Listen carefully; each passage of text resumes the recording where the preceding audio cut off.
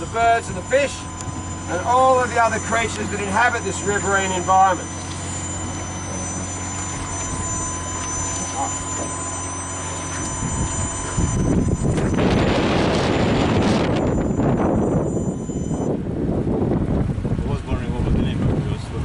So in the southwest and western Australia, we live in what they call a Mediterranean climate. So it's very hot in winter.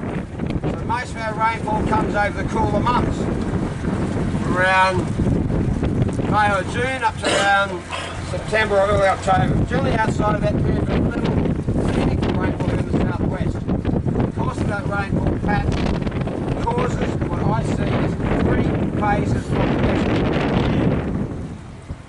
Now, if we were to start with winter, we call that phase 1. That's where you get most of our rainfall.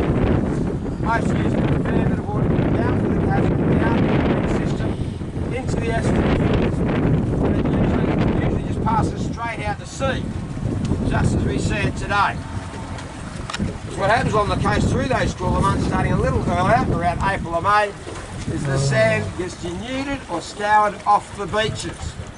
And that's caused by the way the swell patterns and the currents out in the ocean work through that period. So we start getting a natural weakening and thinning of the sandbar just before we start getting our winter rains. When they do come with the associated flow, it rapidly causes the river to breach, cut a channel through the sandbar. And that's what's just happened in the last day. Yesterday evening. Let's get a nose up to the bank here. I don't want to get too close in case there's a bit of a current. We don't tendency to rock this island trip. Oh. Technically I'm supposed to go past a little point here anyway. All this area down in front of us is officially gazetted under the State Waterways Act as a non-motorised vessel area. Don't take motorboats. So just opened yesterday. Yeah, but just finish off that is phase 1. So it's really spectacular. This initial stage when it first opens, the water levels on the estuary can drop around 2 or 3 metres, so around 6 or 7, maybe 8 or 9, almost 10 feet in about around 4 or 5 hours. So it's like this huge rapid or horizontal waterfall that goes racing out in the ocean.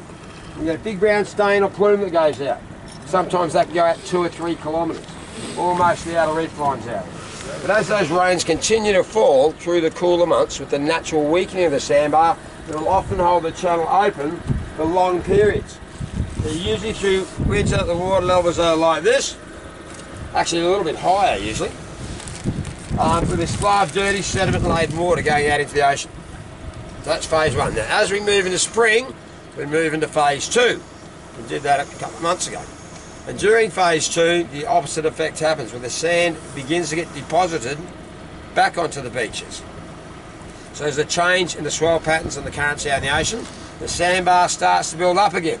With the easing of the flow, as the rain begins to dry up, it fills the channel in and it dams it off. And then the waters start to rise behind the sandbar. It rises quite quickly initially. There's still a fair amount of water coming down, so you can't hold it back for longer than a week or 2. It opens up again. After building up a metre or more, and all the water flows out once more.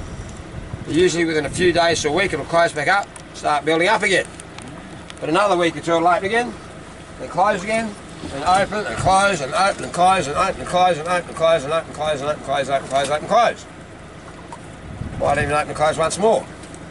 So through spring and early summer, this time of year, what I call phase 2, it's like it can't make its mind up, it's constantly opening and closing. That's what's been happening lately. So we just happen to pick a day when it's open, the water levels are very low.